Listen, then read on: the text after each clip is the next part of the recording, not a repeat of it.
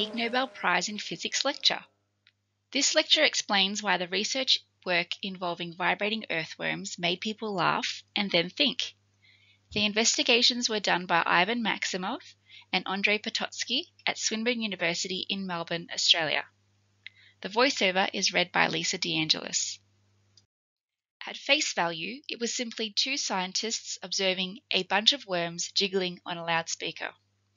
From these observations, however, one could test the hypothesis stating that nerve impulses move not only as electric signals, but also as sound waves. The results of this work may also help create a new, safer approach to linking the human brain with computers. The experiment was technically simple. Ivan harvested several earthworms in his backyard. He sedated them in vodka to relax their muscles and vibrated them on a loudspeaker. He pointed a laser beam on the surface of the worm and measured the reflected light with a photodetector. When the spectrum of the reflected light was analyzed, Ivan and Andrei observed several peaks. Those peaks meant that there were some ripples on the body of the vibrated earthworm. Such ripples are known as Faraday waves. Faraday waves can be seen on a vibrating liquid drop when the vibrations become intense enough to make the liquid surface unstable.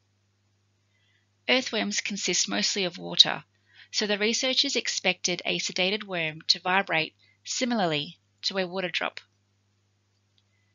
When they switched the loudspeaker on, the whole worm moved up and down. But when they increased the volume to above the Faraday instability level, Faraday waves appeared on the worm's surface. Exploiting striking similarity with the vibrated liquid drop, a computer model of a vibrated earthworm was developed, which allowed to visualize the shape of the Faraday ripples. Using this model, Andrei and Ivan managed to estimate the stiffness, stretchability of the worm body. There have been numerous attempts to link the human brain with computers. A growing number of high-tech companies, including Elon Musk's Neuralink, plan to implant needle electrodes into human brains to achieve this. However, this approach is very invasive and poses significant health risks such as inflammation of the brain tissue or brain damage.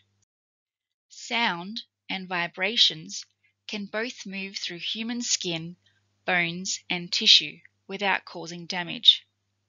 This is how medical ultrasound imaging is done.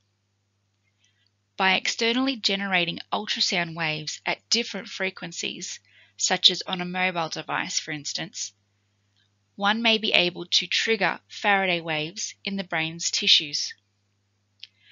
The researchers think that these Faraday waves should interact with the brain's nerve impulses and activate certain signals corresponding to human thoughts.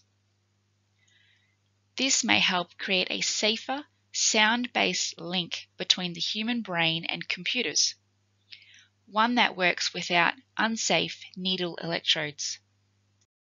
To test a mobile device, non-sedated earthworms were vibrated on a buzzing mobile phone and Faraday waves were observed on their bodies.